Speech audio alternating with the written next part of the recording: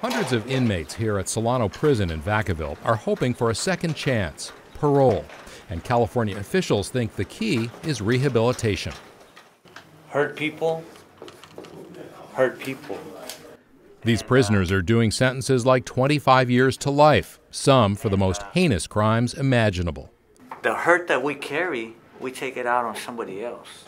They don't know if they'll ever get out. Still, they're trying to understand what went wrong and how they ended up here. I seen your hand up, Mr. Glass. You know, one of my biggest fears in the past was rejection, right? And communication skills were lacking, to say the least, because of my alcohol and drug abuse. In my family, a lot of it always went back to, quit complaining, I'll give you something to cry about. Some of these inmates are trained to work as mentors to fellow offenders. Take Jose Hernandez. We can't do nothing to change the past of what we did because it's written in permanent ink. But we do have a choice today. We have the tools now that we didn't have 20 or 25 years ago. In 1993, Hernandez strangled his ex-girlfriend to death.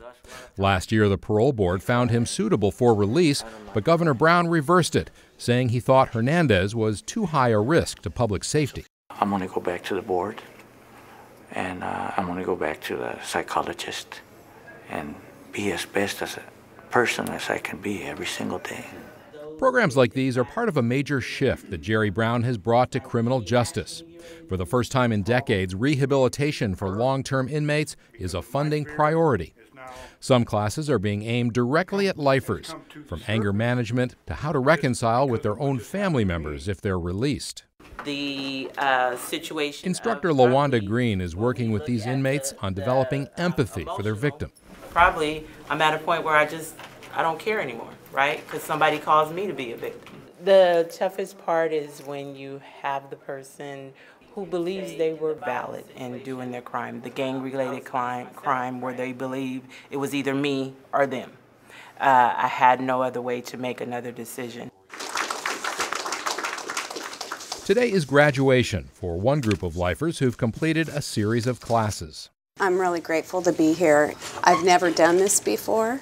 The special guest is not a typical graduation speaker. 6 years ago, Teresa Cordemanche lost her son Matt, a Fairfield City councilman who was shot and killed at age 22, a victim of mistaken identity. She remembers the night she got the call. It was my friend Terry, and she said, I think Matt got shot. I'm like, what? And she goes, yeah, Teresa, I think he got shot. And I said, okay, let me go. Let me call his phone. And I kept calling his phone and he didn't answer. This is one way that inmates hear about the impact crime has on their victims and families. James Ward responds passionately. I could do 1,000 years in prison, 10,000 years in prison, and it would never match what you have gone through. So, when you think about unfairness, my fellow murderers, think about her. And that is real unfairness. Can I say that I have been treated unfairly because the governor pulls my date? Ward has spent half his life in prison for killing his ex-girlfriend over 30 years ago. He's now 64. After being turned down 5 times, he was recently found suitable for parole and will be released November 5th, unless Governor Brown blocks it. Pleased I want to get out of prison, but I understand the cost that symbolizes. Ward says the classes inside prison have helped him understand the pain he's caused others. I have the opportunity to get found suitable and get out and pick up the pieces of my life. They don't have any place where they can go appeal and say, bring my loved one back. They don't have that. So that's, I think about that. Mr. Sternberg. In past decades, only a trickle of lifers got out. Parole boards were conservative, and past governors reversed up to 95% of parole recommendations. But a 2008 state Supreme Court ruling made it harder to deny parole on the basis of the crime itself. Since then, nearly 2,300 lifers have gotten out. Deputy Director for Rehabilitation Roger Meyer says it's now a priority to help these offenders prepare for life on the outside. Some of these inmates, when they came to prison, there were no cell phones. They've never used an ATM before. For 20-some years, they've been told what to eat, what to wear, when to get up, when to report. It would be remiss if we didn't try to ensure that they are successful when they do go out to society. These programs promote personal growth for the inmates and help show they're suitable for parole. Rehabilitation also reduces the chance that offenders will commit new crimes, says Cynthia Flores DeLion, who heads the Office of Victim Rights and Services. It's an opportunity for them to now internalize and say, okay, how can I make my life better so that I can get out and be successful and not re-victimize? In fact, statistics show that lifers who get out are among the least likely to commit another felony, says UC Berkeley criminologist Barry Crisberg. Now, part of that is because they stay such a long time, and when they get out, they're pretty old.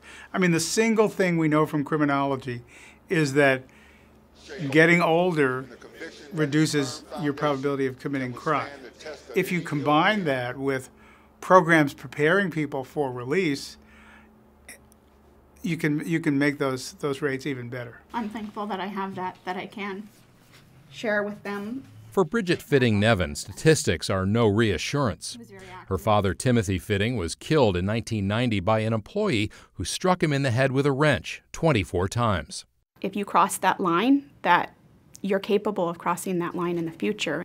There was always this comfort that I had, knowing that this person was in jail and that, I was protected from that. This is put together by our family. In June, her father's killer was found suitable for parole.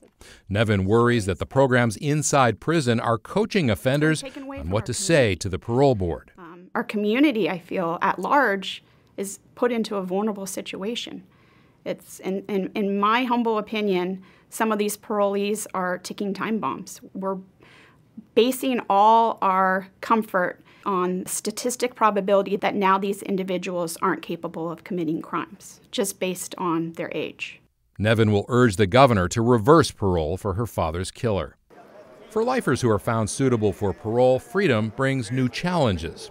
Here in downtown Berkeley, the nonprofit Options Recovery Services offers ex-offenders a place to land when they get out. Tom Gorham is program director. When we started Options Recovery Services, we didn't have housing. We didn't have a mental health clinic. And this program is built on what the clients show us that they need. And one thing they needed was a safe place to stay. 2 years ago, that's what David Hillary was looking for. He had been granted parole after serving 18 years on a life sentence for second-degree murder. What do I do? It's like, I've been gone for 18 years. I didn't have a driver's license. I didn't have insurance. I'm on parole. I don't have a doctor. Finding these little nuances of what being a responsible man was, learning that is a tall task. While behind bars, Hillary obtained certification to work as a substance abuse counselor through a program run by Options. After his release, Options gave Hillary a room in transitional housing and put him to work, teaching classes for recovering addicts at Options. So, two things in life that show up quite frequently: triggers and warning signs. What is the difference? For some reason, me and my boyfriend. But my amends is living different, because I don't necessarily believe I have the right to a second chance. I believe that if you see my actions are indicative of a different person, have some compassion. California still has some 26,000 lifers in prison, more than any other state. Criminologist Barry Crisberg says there's no one-size-fits-all solution to crime and punishment. The issue is not punishment. We're going to punish these people. The question is, what's enough? Is 20 years enough? Is 25 years enough? Is 35 years enough? As policymakers grapple with that question, the state hopes to expand programs to help more lifers win freedom.